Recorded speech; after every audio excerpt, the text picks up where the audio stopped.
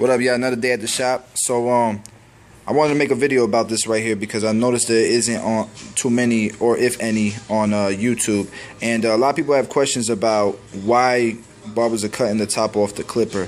And for me, I didn't really know what I was gonna do. I just wanted to try it out, and so far, I mean, this is pretty much what I've learned. For me, I don't know if, I don't have no scientific proof. I haven't put a timer or anything like that, but I do feel like the clipper stays a little cooler.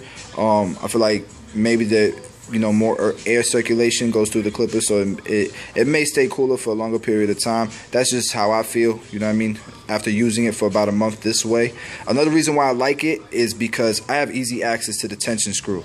I don't have to keep unscrewing the housing just to get to this little screw right here. So it makes it a lot easier. Just shut it off, bam, and I can get to the tension screw, you know what I mean? Now, a lot of people say they like it because, you can get around the ears a lot easier.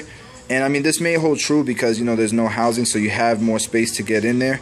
But the only thing that worries me every time I'm getting around somebody's ear is this armature or the bottom of the blade hitting somebody's ear. So every time I feel like I'm more skeptical or I'm more, I'm thinking about it so much more than I used to when I go around the ear, because I don't want to clip nobody's ear with this. So that's the only downside about doing this. But I give it a thumbs up. So far it's been good. I'd recommend having two, one with the housing, one without. And if you're wondering about this cord detangler, that's all it is a cord detangler. It keeps my cord straight, you know what I mean? It never really tangles up. So that's a thumbs up too. But that's it. That's a customized T outliner, and that's my thoughts about it.